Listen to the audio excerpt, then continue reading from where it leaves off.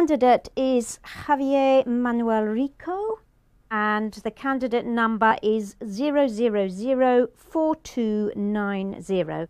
The examiner is Carol Kennedy, examiner number 433816. Good morning. My name is Carol Kennedy. Can you please tell me your full name?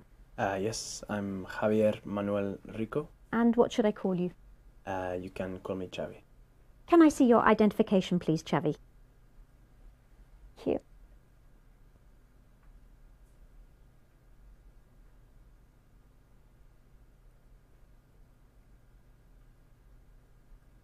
Thank you.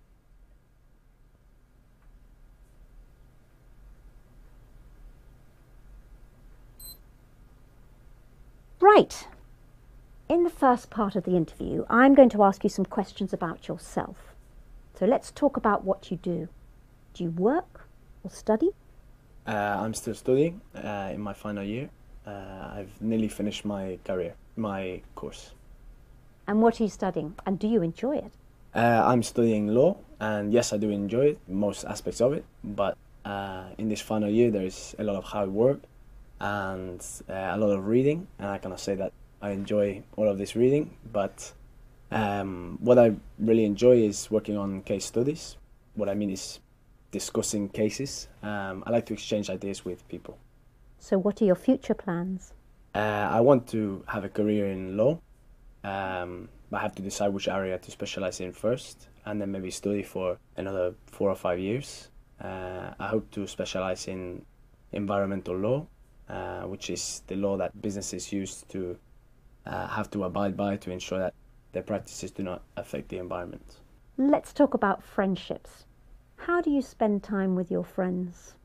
Like most other people, I think, having a drink or a meal. I play football sala with some old friends. I think it's called five-a-side in this country. There are sometimes 6 or 7 of us. I haven't been able to keep it up, so I'm looking forward to getting back into it. And is there one person you could call your best friend? I would say maybe my girlfriend is my best friend. Although if you ask her, maybe she doesn't say this. But among my male friends, I do not think that I have a friend who is closer than all the others. In Spain, we tend to have a big group of friends. On the weekend, maybe a Friday or Saturday, we will all go out together. Sometimes classmates from school or university, and a big group of guys and girls, 15 to 20 of us, will go out and have a meal or end up in a club or a bar and sing some music. And can you tell me about a friend you remember from your childhood? That is going back a long time. There is a boy that I don't know now, but was a very good childhood friend of mine, was called Hector. We were about 9 or 10 years old, and we did everything together. He was kind of geeky, I guess. I had other friends that I had similar interests with and I did sport with, but I like Hector because he was very different.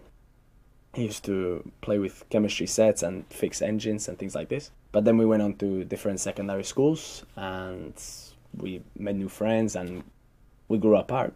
Now let's move on to talk about culture. Tell me about something that you feel is special to the culture in your country. I mean, it could be the food or maybe the music or perhaps art and literature.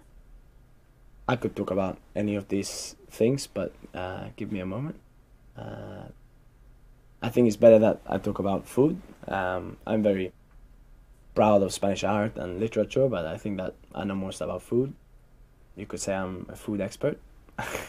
Actually, I think Spanish food could be more recognized. I mean, everybody knows dishes like tortilla and paella, and there are tapas restaurants in every city, but our cuisine is more sophisticated than that. And when everybody comes to Spain, they think that we only ever eat snacks, and when you go for a meal, there are lots of dishes on one table. There are some very good tapas restaurants, but most of them are, how do you say,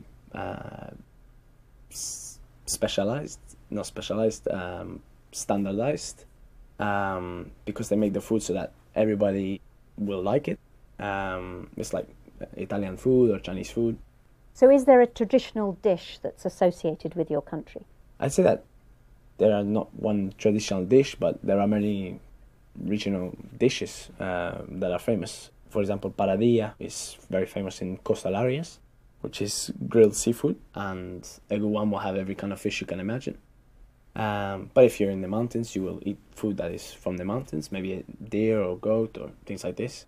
But don't think that Spanish food is necessarily just about traditional dishes. Like I say, the best restaurants are the most adventurous. Thank you.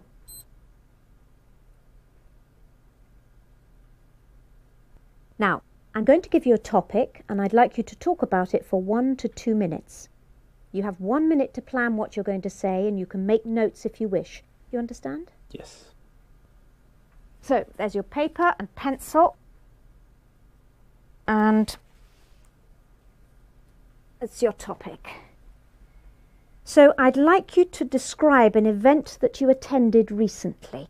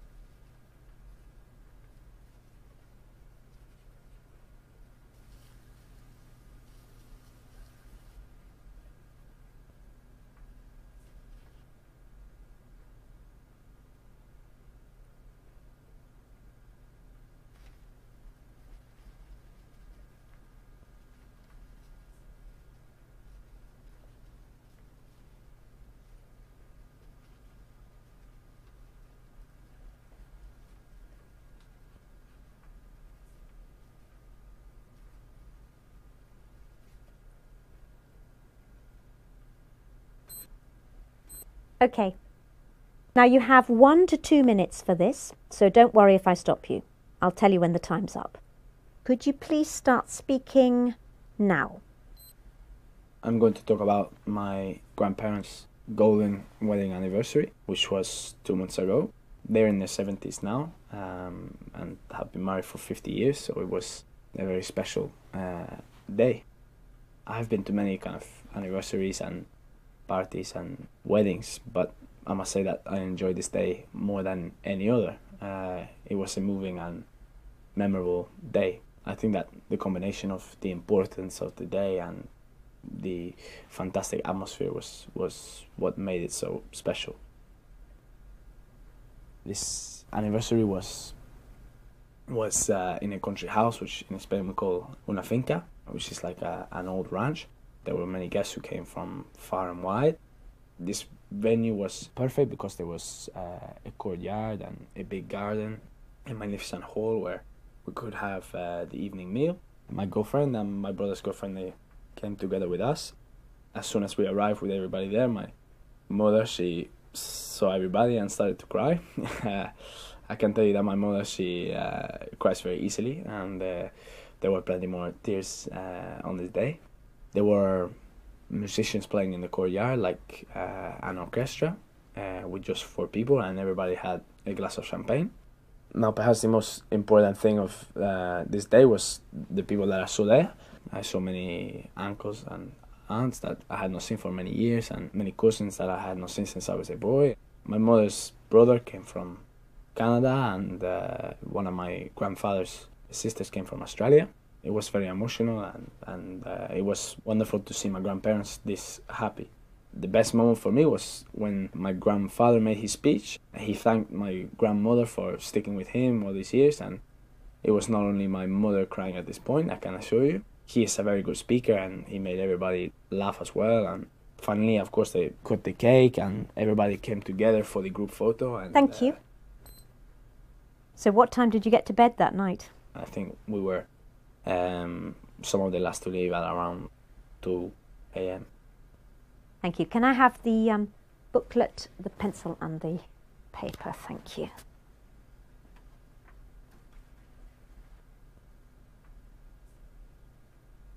Now, you've been telling me about an important event in the past that you attended.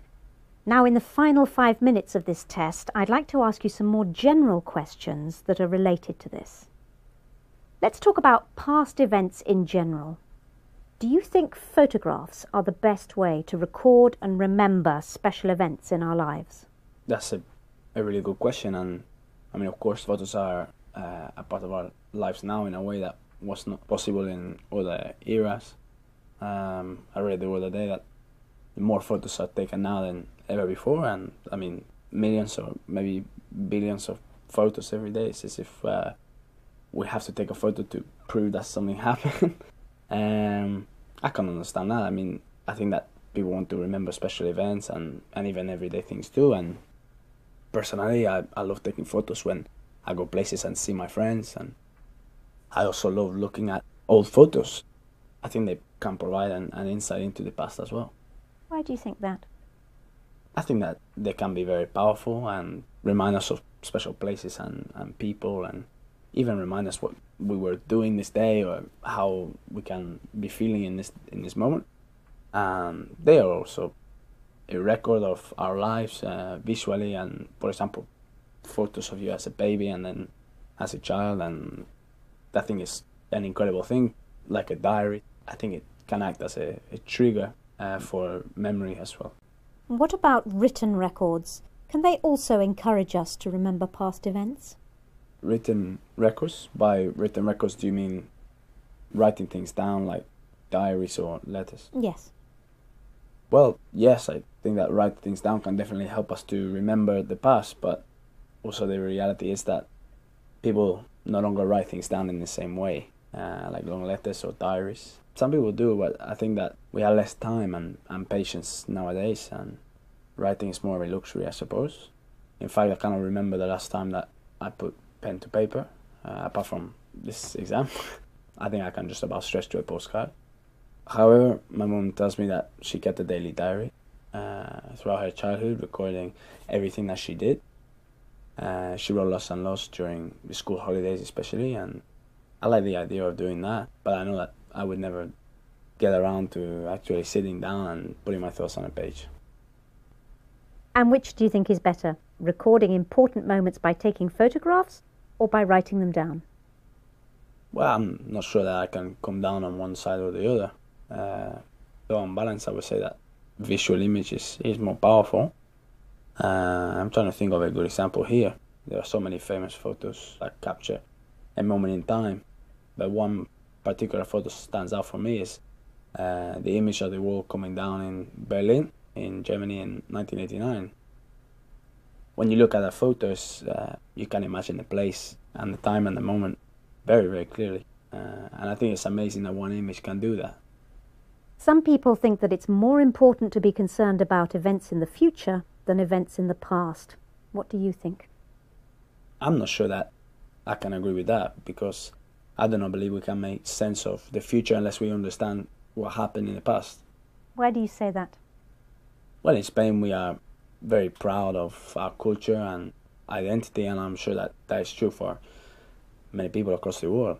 Maybe that's why so many people spend a lot of time researching back into their family history. I know that from traveling around to other countries like the UK, how important history is and how important celebrating the past is.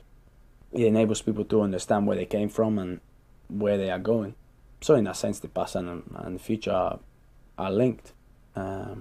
So we cannot forget the past, even if we do want to concentrate on the future. Thank you very much. That's the end of the speaking test. Thank you.